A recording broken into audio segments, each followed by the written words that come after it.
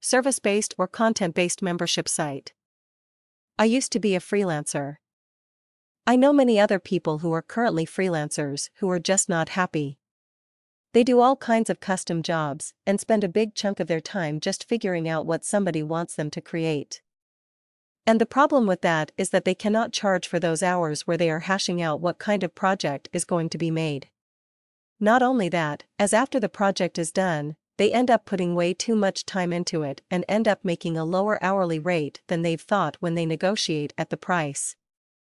A temporary solution to this is to, instead of being a freelancer, offer a service-based membership site.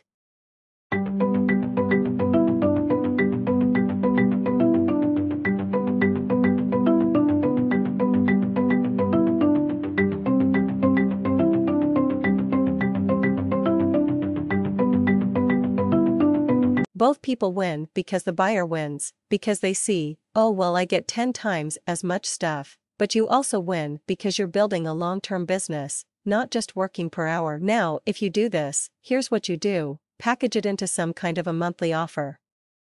For example, they get 5 or 10 new logos a month for each and every month.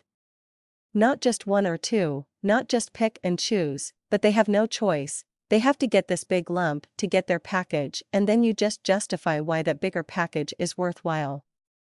And then the more you do it, the more you can increase your price, because at first, it seems like, well, I used to charge $25 per logo.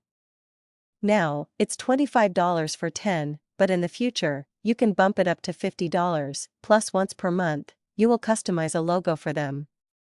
And now, it's almost a no-brainer offer, because now they get $5 per logo, plus you customize one for them anyway. Now, you just doubled your hourly rate and you have all these other logos that you dripped out to them that is just already done. And finally, the membership site is better, the content is better because you do it once and it plays out over and over. Those pre-made logos that people can design and customize on their own, you do those once and they will play out for all future subscribers. If you do a lot of freelancing and you're looking towards creating your first membership site, consider making it a service-based membership site where you package up these deals and get people on a recurring income stream instead of a one-time payment.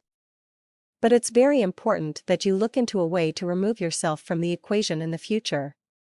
For example, just maybe you start off where they get the customizable logos plus the one that you make on your own, but in the future, phase yourself out and they purchase it into a membership site with only logos they have to customize on their own.